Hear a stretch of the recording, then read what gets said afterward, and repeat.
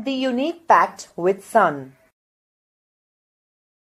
Saida was a cheerful young girl who lived in the village of Balrampur. She lived with her mother in a tiny hut. For the past several months, Saida's mother, Rahima, had been ailing. She complained of painful joints, body ache, and weakness continuously. Her cough and fever refused to subside.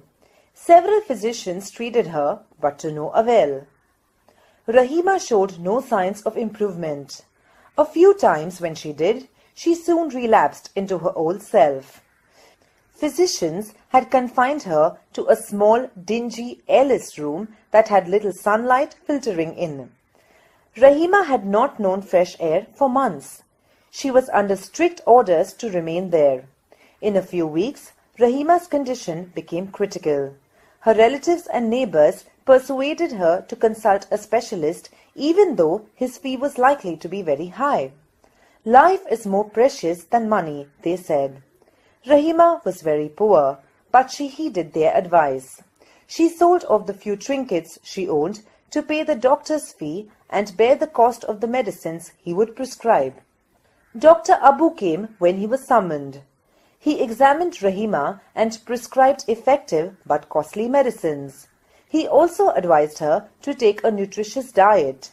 Eat all that you can, chapati, vegetables, milk, fruits, etc. More importantly, he added empathetically, leave this dark hovel and move into a bigger room with doors and windows open. Sit in the sun every morning from 8 to 9. Sunshine and fresh air, he concluded, are more important than this medicine. I have prescribed for you. The doctor and his advice became a subject of noisy commentary among relatives and neighbors. There were many who opposed it. Exposure to sun and air for someone afflicted with chronic cough was dangerous, an experienced lady declared. A younger neighbor nearly quarrelled with her over this. Too exhausted to participate in the debate, Rahima remained quiet but was determined to follow the doctor's advice. Forget the consequences, she said at last. I'll carry out his instructions to the letter. Move my bed into the next room and let me sit in the sun on my charpoy for an hour daily. I do not want to give the wise doctor a reason to complain. After all, he is more learned than all of you. The next 2 days turned out to be cloudy ones with an overcast sky. The sunshine that Rahima craved so badly for was hardly there. Rahima was dejected. She muttered, "O Lord of mine, why have you ordered the sun to remain hidden? How will I ever be cured?" Saida was playing with her doll nearby. She heard her mother's lament.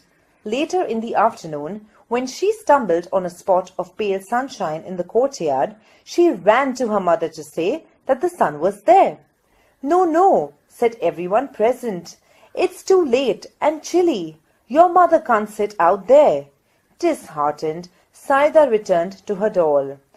There was no sun really, except for its last remnant entangled in the top branches of the family mango tree. Children are special messengers of God, innocent to the core. They have a way, a secret language, unknown to grown-ups, through which they fluently communicate with trees, flowers, animals, the sun and the moon, perhaps even with the Almighty. Saida addressed her request to the departing rays of the sun. "Dearest sister, do come tomorrow with lots of warmth and brightness. You see, my mother is ill and needs your help." "Surely," answered the light. "Don't look unhappy. We'll be here at the fixed hour." Next day, early in the morning, when the sprightly sun rays embellished themselves upon earth, the sun said, "It's our day off again. We are staying up here. The road to earth is blocked by an army of thick, dark clouds." The little rays so much wanted to go down to meet Saida, but they remained quiet. One of them, though, who had made a pact with little Saida, said, "Dear sun, I am sorry, but I really can't stay back. I have given my word to Saida. Her mother is very ill and needs my help. I'll pierce through the clouds to reach Saida's courtyard. How else will her mother be cured?"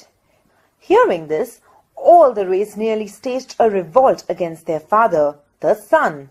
"Fancy staying back again?" they said in a single voice. "What will the people of the earth say about us? That we of the heavens have turned liars?" The sun relented hesitantly. "Suit yourselves," he said. "Mind your clothes, though. The clouds look dirty to me." "Never mind our clothes. We can always change. But go we must." And the rays rushed towards the earth. The clouds stood guard between them and Saida's courtyard. The little rays focused their heat, and they had enough of it, on a battalion of clouds. The clouds had to flee. The rays got through, shouting past the bewildered clouds. Alas, they were late. Saida was there in the courtyard, waiting for the rays' stop arrive since morning. She wore a dejected look on her face. When she saw the rays, her heart leapt with joy. She jumped with delight. "Amma, Amma, the rays are here. Come out." The old lady's eyes welled up with tears of gratitude. Her charpoy was placed in the courtyard, and she sat on it for an hour, reclining her aching head against thick bolsters. It had been months since she had felt the sun on her hands and face and breathed in fresh air. She thought she was in a new world. Though pale, her face glowed and her eyes shone bright. She saw her child too bathed in sunlight and kissed her. The morning air brought in a new fragrance from nearby flowers.